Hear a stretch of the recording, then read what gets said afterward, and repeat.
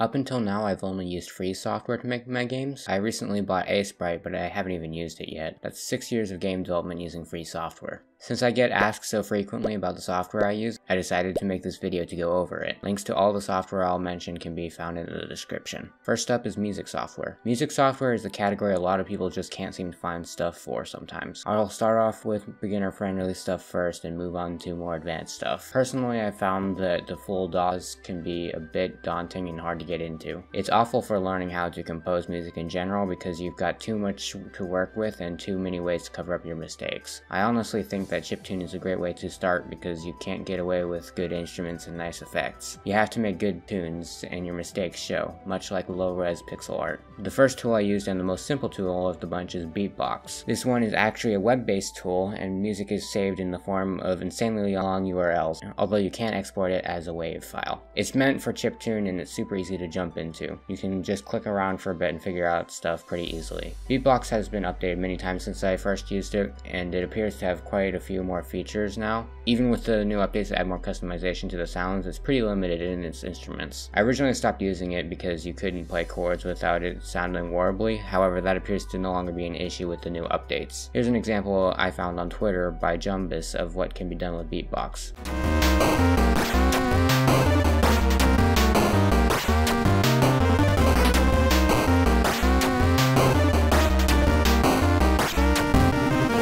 The second music tool I've used is Bosca Ceoil. It's got a pretty massive library of instruments, yet it's only slightly harder to pick up and use than Beepbox. This is what I've used for most of my games I've released, and I only recently stopped using it. Bosca Ceoil is a great choice if you don't want to learn to use the full DAWs. Here's one of the tracks I made using Bosca Ceoil for Super Potato Bra.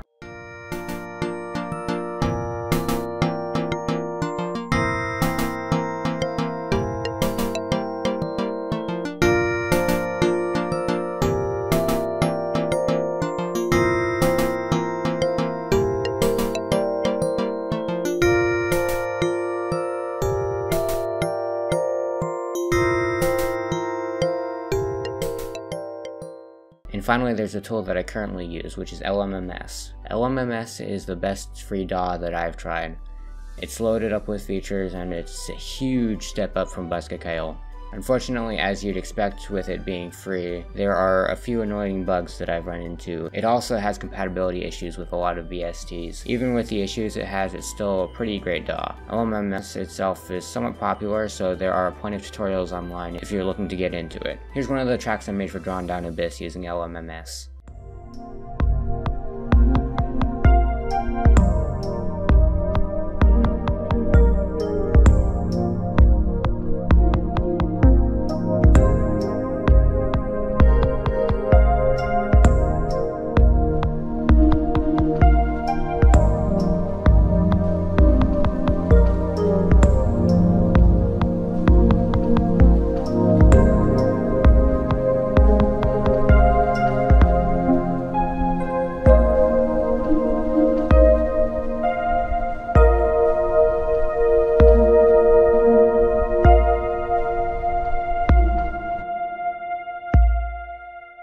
Next up is artwork software. The most advanced tool I use for artwork is Krita. I use it for anything that isn't pixel art. In Gamedev, I mostly use it as an aid for various portions of promotional materials such as my trailers. I also make all my thumbnails for these YouTube videos with it, although that's not Gamedev. Krita provides many advanced tools and is great for general artwork. I've tried both Krita and GIMP, but I prefer Krita for its tools and better performance. Krita can also be used for pixel art, but I haven't really done it outside of a few card images I've used for Drawn Down Abyss. There are two more tools that I use for pixel art. The first one is actually a tool I made for myself because I never found a tool for pixel art animation that I liked. It's called PX Editor, or Pix Editor. I never decided on how to pronounce it, and I use it for all my pixel art animations. It's a bit restrictive in some areas and heavily dependent on key bindings. It's important to read the manual text file if you decide to use it, otherwise you won't know what you're doing. It's got quite a few basic useful features for pixel art animation. It has onion skinning, arrangeable palettes, basic selection tools, flood fill, layers, and opacity. It only has a way to set a universal frame duration, not a frame duration for specific frames. This was because I normally write those in when I configure my animations, not when I draw them. If you've got $15, it's probably worth it to buy Sprite. I've never been able to find a good free pixel art animation tool, and my own tool is rather lacking in many areas.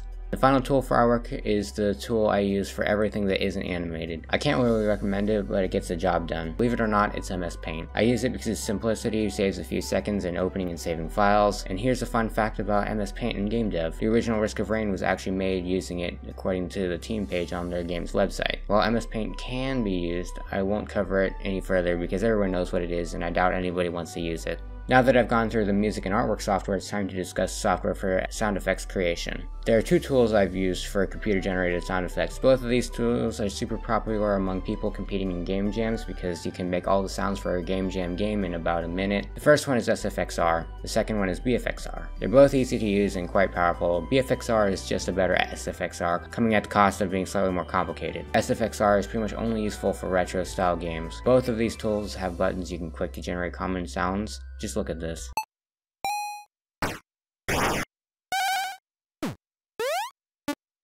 While it's pretty easy to generate sounds using software, I find it preferable in many cases to take the Foley route, where you make the sounds yourself and record them with a microphone. If you do this, you may need some software to make slight edits to the recording. I use Audacity for this. Audacity is fantastic for pretty much anything you need to do with audio. When it comes to Foley, I mostly use Audacity to cut out specific sounds I want, modify the pitch and speed, and reduce background noise. I also apply some other minor effects. Here's one of my favorite sounds I've made, which was actually done with my mouth and edited in Audacity.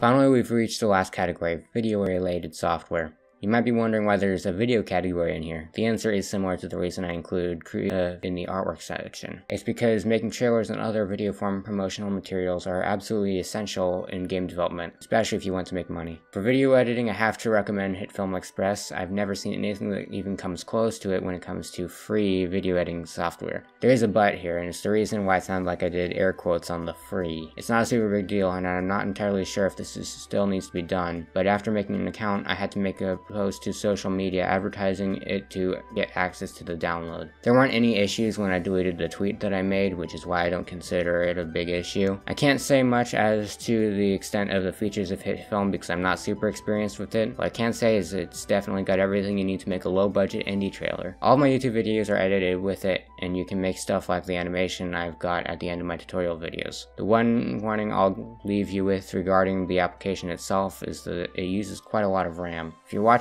this video in the first place, it's pretty likely you don't have a super beefy PC. When I was on my laptop with 4 GB of RAM, I'd occasionally experience crashes when my laptop would start using swap space. Just make sure you save frequently if you don't have much RAM. GIFs are a pretty big part of promotional materials for games, and yes, I'll be saying GIF and not GIF. I recommend Gifcam for recording GIFs. It's pretty easy, you just move the window to the right spot and click record. For video editing and streaming, I recommend OBS. It does both, and it has things like scenes you can switch between and that you can build up from different media sources. For time lapses, I recommend Chronolapse. I've only used it once, but almost all of the game developers I know that make time lapses use it. The time lapses are recorded through periodical screenshots, so you'll need to convert it to a video, which can be done through Chronolapse itself. If you're doing something short term, you may just want to use OBS and speed up the recording. That pretty much wraps up this video. With my personal experience in game development, I can confidently say that if you're a kid with no money who wants to get into game development, it's entirely doable to make enough money off of selling games made with free software to make a decent wage and to afford all the fancy paid software that everyone uses.